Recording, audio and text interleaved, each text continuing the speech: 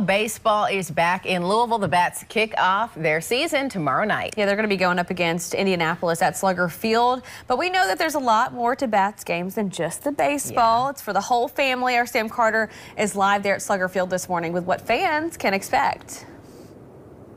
Absolutely, yeah. Well, you can expect a good time most of all, because for baseball it's just a good time, but it's also a tradition. And one tradition that's been true for 40 years is this guy. His name is Greg, and he is the team president of the Louisville Bats. You just told me just now you have a very, very interesting distinction. Tell folks at home what that is, because it's really neat. I don't know how interesting it is. Supposedly, I am the longest tenured professional sports employee in the history of the state of Kentucky. So I don't know if that gets you a cup of coffee somewhere. I have no idea. I think that's the neatest thing. And, you know, it begs the question, after 40 years of opening days, this will be your 40th one, does it ever become old hat? I'm sure Dog Days of July it can be, but opening day, does it ever get old for you? No, it never does, because you always have the excitement of coming out of spring training.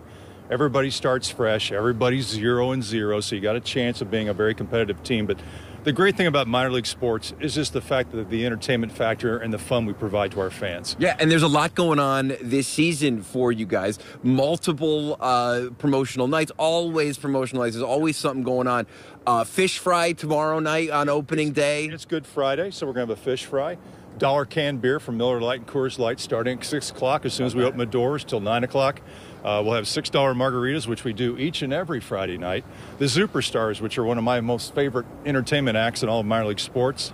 They'll be here to entertain all the kids, all the fans between the innings, and then we'll cap things off with a big fireworks show after the game, thanks to our friends at Humana. Yeah, and if you've never seen the Superstars, which if you live in Louisville is probably hard because they're based here, but if you've never seen them, they're awesome. They are so good. They used to come to my hometown once or twice a year. They are an actual real draw. I prefer Tiger Woodchuck to Mike Trout, but they're such a good time. Now, I do want to remind folks, if you weren't lucky enough to go to Florida this weekend, seems like half of Louisville will be, we're here Saturday afternoon, and we're here on Easter Sunday. 2:05 Saturday, 1:05 Sunday. So if you can't make it Friday night, come see us over the weekend. Sounds like great weather.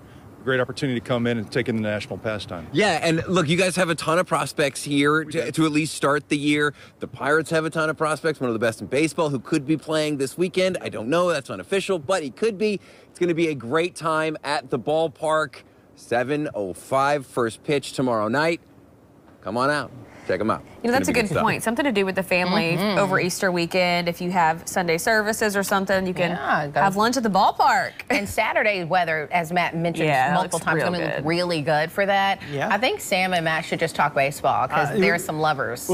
We could do that all the way through the 9 o'clock newscast, Sam. I know we could chat baseball for a I love while. it. Let's do it. Yep. Opening night tonight, kids opening day is tomorrow, or sorry, Saturday at 2:05.